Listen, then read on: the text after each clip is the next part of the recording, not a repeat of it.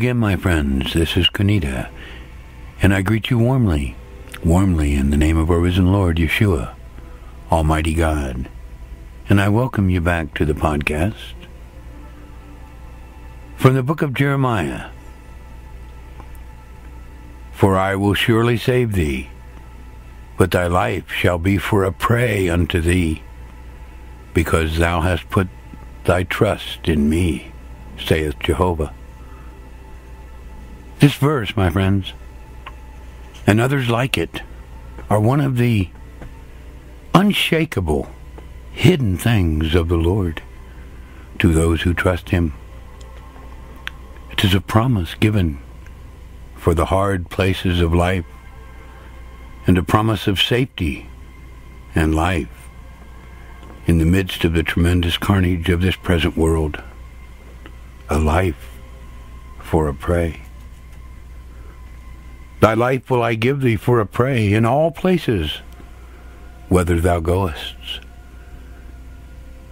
Now just what is the meaning of a life for a prey?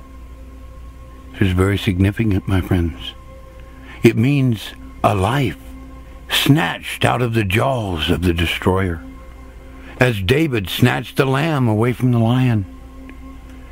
It means that the work of the Holy Spirit in the inner man is done in the midst of the storm. It does not mean the removal from the noise of the battle or the presence of our foes.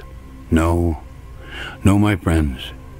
It means a table in the midst of our enemies, a shelter within the storm, a fortress amid our foes, a life preserved and even victorious in the face of continual pressure, observation, stalking, and attack. You must understand, my friends, we who live unto God are always engaged, even unto death sometimes, for the love of our Lord, that the life of Christ may be made manifest within our mortal flesh. Thy life will I give unto thee for a prey clearly states the truth that we live and walk among ravenous beasts that are continually seeking to devour life. Voracious enemies, always on the watch, who are determined and eager to prey on this new life which God has kindled in our soul. This newness of life, purchased by the blood of our Lord, is given by God to all whom He has called, and is kept, my friends, not by us, but by Him, and preserved by His power from ever being destroyed or extinguished. We are preserved in the midst of the foe by a perpetual miracle of Almighty God that we at times might not even see or be aware of as we pass through or over the snares, the traps, and the attacks of the enemy. Like a burning lamp passing in the midst of a gale, the power, the faithfulness, there we go, and the wisdom of God are continually at work in keeping the fires of His life within us both alive and whole, even while in the midst of all enemies. Now, because of our infirmities and the weaknesses of our flesh, we often pray, all of us, to be delivered from the attacks and the calamities that they bring upon us. All of us are guilty of this. But here, my friends, we err. We were not placed here by God to be taken out of the way, but to be engaged, fully engaged in the work our Lord has called us to. Here, my friends, we must pray not for relief, but rather for strength. strength to become all that he would have us to be, while in the very presence of the assaults and the calamities, to live amidst them as long as they last, in the consciousness that we are held and sheltered in the hands of a loving God, and can therefore remain in the midst of them so long as they continue. You know, we read that the furnace at Babylon was heated 7 times more than it was normally heated. But the 3 Hebrew boys were kept a season amidst its flames, as calm and composed and uninjured in the presence of the tyrant's anger as they were before their time of deliverance even came about. And that long night did Daniel sit among the lions. And when he was taken up out of the den, no manner of hurt was found upon him. Why is that? It's because he believed and trusted in his God. My friends, these men flourished in the presence of the enemy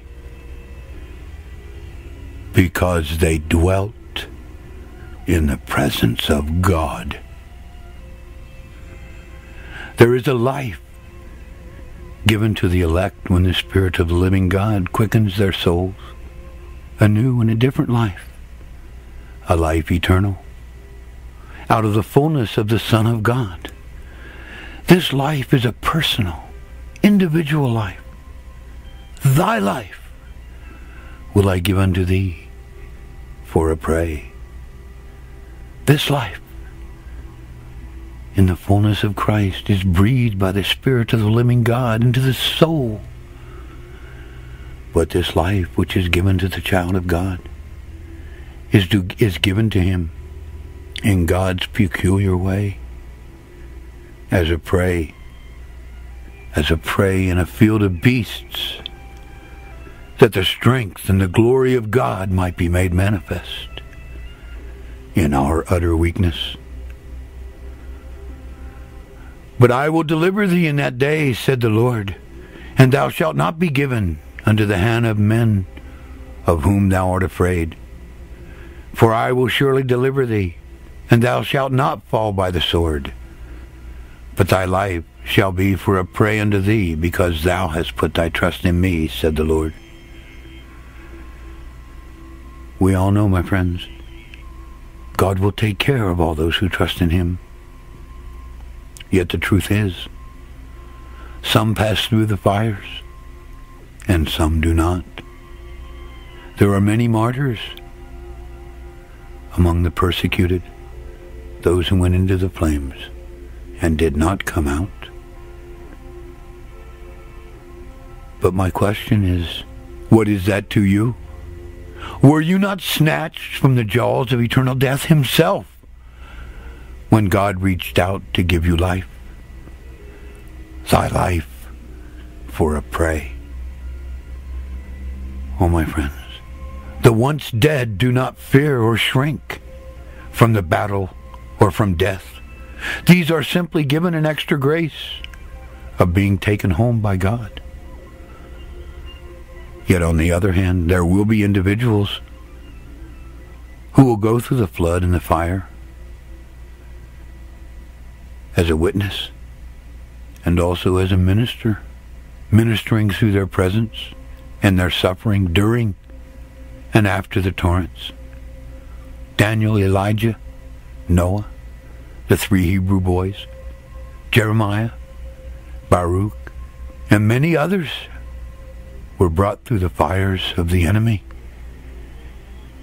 in the sure and loving hands of Almighty God. And we too can have that confidence, my friends.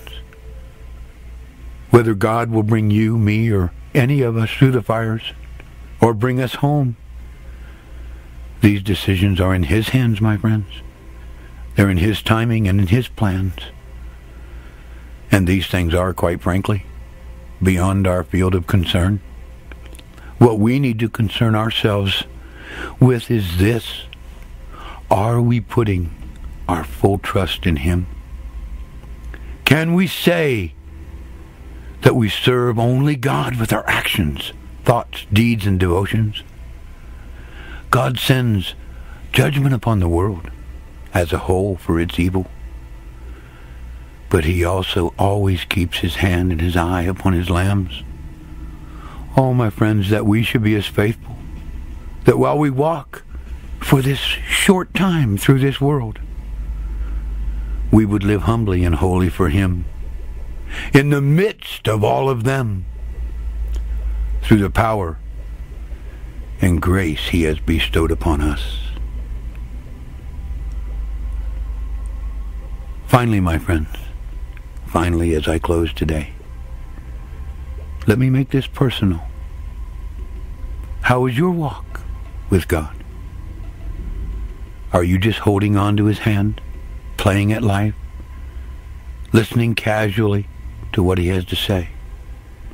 Or is your life sold out for God in the presence of the enemy, with the battle and the fires raging around you?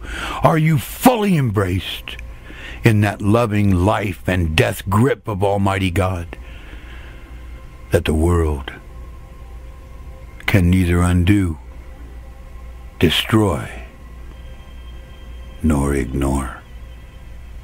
Amen. Amen. Excuse me, I had to move something off the desk there. Oh, my friends, like a flaming taper in the midst of a gale, our life is given us for a prey.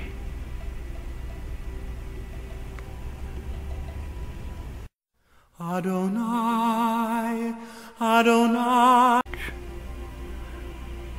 And as I close today, my friends, it is my prayer for you that you go always in the strength and power and love of the living God, that He might always go with you.